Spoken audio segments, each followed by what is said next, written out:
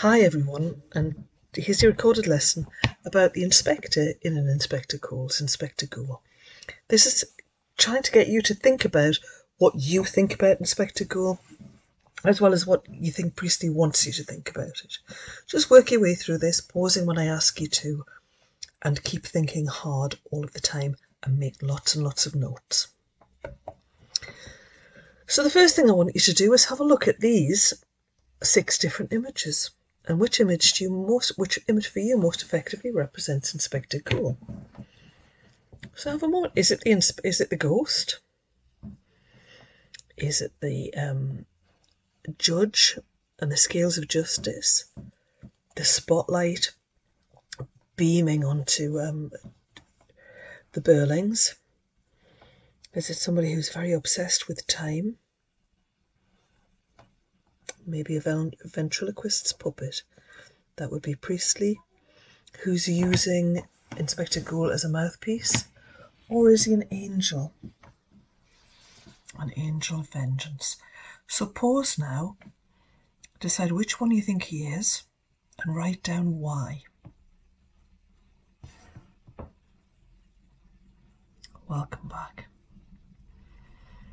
I think possibly what you should do is rank these in order of importance. Which one do you think is? You've already said which one you think he is. Now rank them in order of importance for you.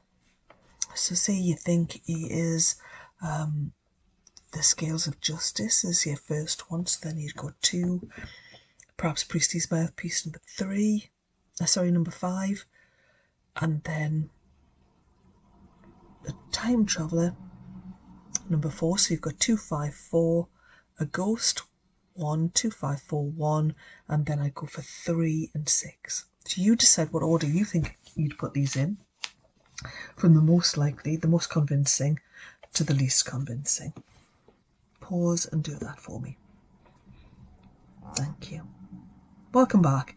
So I think you'll probably agree that he could feasibly be any one of these things. There isn't any one of them that you think, well, he's obviously not there to shine a spotlight on the Burlings, and in doing so, the flaws of society. So that's great. So you're thinking about which one of these, it's your opinion. So which one do you think is most likely? And it could be any one of them. Now, didn't use this image. Anybody think that I should have done? It's an old-fashioned police inspector from the 1940s. Police constable, sorry. What do we think? Should I have used that? I don't think so. I don't think if there's anything about him that's typical. There is no indication whatsoever that he's in uniform. And it's Priestley is particularly vague throughout this. Have a pause and just make some notes about why you think that this image isn't as effective as any of the other 6. So pause and make some notes.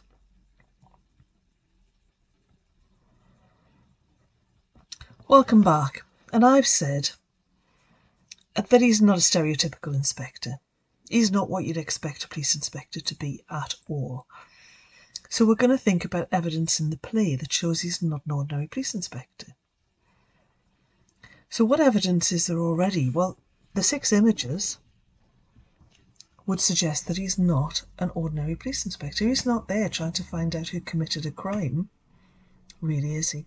He's there trying to find out who he's there to try and get the Burlings to think about the part they played in Eva Smith's demise. So he's not there saying you committed a crime, because after all, we've spoken about this, and there is really only Eric who has committed a crime in the play. So I'm going to show you a whole list of quotations on the next slide, and we're going to think about, you're going to add these to your notes, you're going to choose them and add them to your notes. But before you do that, we're going to have a little chat through them. I'm going to talk you through them, and we're thinking about what they suggest about the type of person Inspector Goole is, and whether he really is, whether all of the clues are there from being a policeman or not. So let's get thinking. First of all, we're told that he need not be a big man, but he creates at once an impression of massiveness, solidity and purposefulness. He's a man on a mission. He's not there to ask questions. There is a hint there that he already knows the answers he's going to get.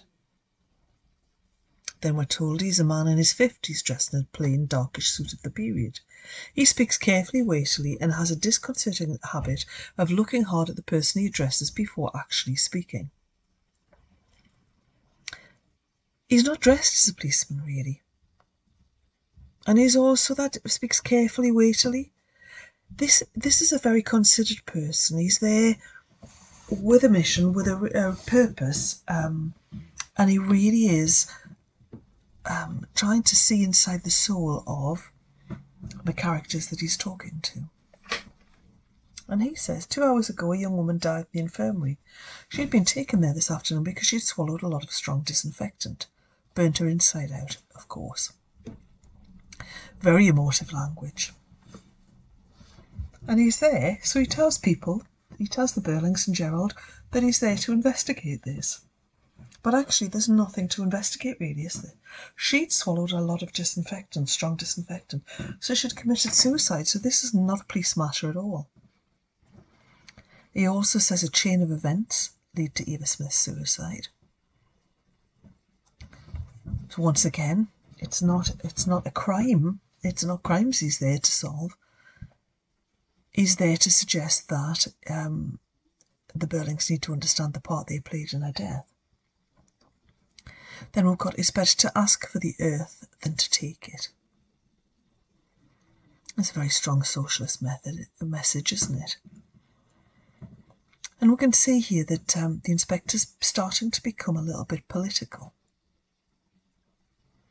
It would do us all a bit of good if sometimes we tried to put ourselves in the place of these young women counting the pennies in their dingy little back bedroom. Well, there's an interesting quotation. Since when were the police ever interested in getting us to empathise with the victims? Or to get the people who committed the crimes to empathise with the victims? He's an unusual police inspector, and he wants us to think about what we've done. He wants the Burlings to think about what they've done and to try and imagine what it would be like to be someone other than yourself. And he says to Gerald, and you think young women ought to be protected against unpleasant and disturbing things? Unpleasant and disturbing, not illegal, again. A girl died tonight, a pretty lively sort of girl who never did anybody any harm, but she died in misery and agony, hating life. Again, no crime there, and very, very emotive. He's trying to make these people feel guilty. If there's nothing else, we have to share our guilt. That use of the we. So he's implying that he's part of all of this as well. Public men, Mr. Burling, have responsibilities as well as privileges. He's judging Mr. Burling, isn't he? That's not the role of the police. They're there to solve the crimes. The courts take over the judgment. You've had children, you must have known what she was feeling, and you slammed the door in her face. Again, judgmental, emotive, and he condemns people, doesn't he? He's the judge, jury and executioner here. He doesn't want to listen to any justification from the Burlings for what they've done. And be quiet for a moment and listen to me. I don't need to know any more, neither do you. This girl killed herself and died a horrible death, but each of you helped to kill her. Remember that. Never forget it. He looks from one to the other of them carefully, but then I don't think you ever will. Remember what you did. And then that famous quotation at the end, but remember this one, Eva Smith is gone, but there are millions and millions and millions of Eva Smiths and John Smiths still left with us, with their lives, their hopes and fears, their suffering and chance of happiness, all intertwined with our lives and what we think and say and do. We don't live alone. We are members of one body. We are responsible for each other. And I tell you that the time will soon come when, if men will not learn that lesson, then they will be taught it in fire and blood and anguish. Good night. He's emotive, he's passionate, and he's judgmental. Typical inspector? I don't actually think he is he? I'd like you to pause now and add these quotations to your notes, okay? Welcome back. Now we're also thinking, we're not just thinking about what Goole says and what other people say about him, but we're thinking about all of these methods that Priestley uses. So all of these things that are at the pen tip of a playwright. He decides when people enter. He decides who's speaking, how much they speak, and who they're speaking to. He thinks about when they're going to exit, and he also gets that shift in tone and interruptions and that use of time. Remember, this is a play that is in real time. We see the inspector arrive, he questions them, he leaves, all in the course of one evening. He also, Priestley, has at his fingertips his sequencing. He decides what order of events happen and what he reveals and withholds and what information is given to the characters and the audience. So we're thinking about dramatic irony there. And he also decides what people are called. So I want you to think about this. When does this inspector enter? What happens as he enters? Who does he interrupt? Does the inspector have any set speeches? Well, yes, he does. He does at the very end. He has that speech. He also questions people in the order that he wants to. And he shifts his attention from one character to the next. And the characters are questioned in order of the events that happened, apart from at the end, when Mrs. Burling is questioned before Eric. And this is a deliberate ploy by Priestley, isn't it? He has Mrs. Burling questioned so that she can reveal her own judgmental nature and that the father of the child should be punished. We as an audience have guessed who the father of the child is by this time.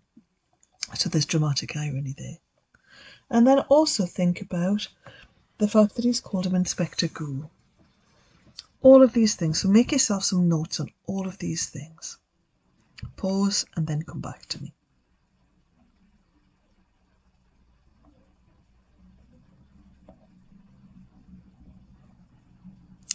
So hopefully you've looked back through your ideas about Goole and added notes about the methods that Priestley's using and how they're going to relate to your interpretation of the character. Remember at the very beginning, you looked at those six pictures and decided which one you think was most important for you, which one you think is most like. So we've considered several interpretations of them, but it's what you think that's really, really important. And I want you to choose one of these 3 tasks from the list to help you explore your thoughts about Inspector Goole. You can either write 2 paragraphs exploring your interpretations of Inspector Goole, consider what Priestley is trying to achieve with this character, and back up your ideas with some evidence. Or you can imagine you are J.B. Priestley. You've been awarded a prize for creating the most interesting new character in literature in 1945. Write your acceptance speech and explain how you came up with Inspector Goole and what he means to you.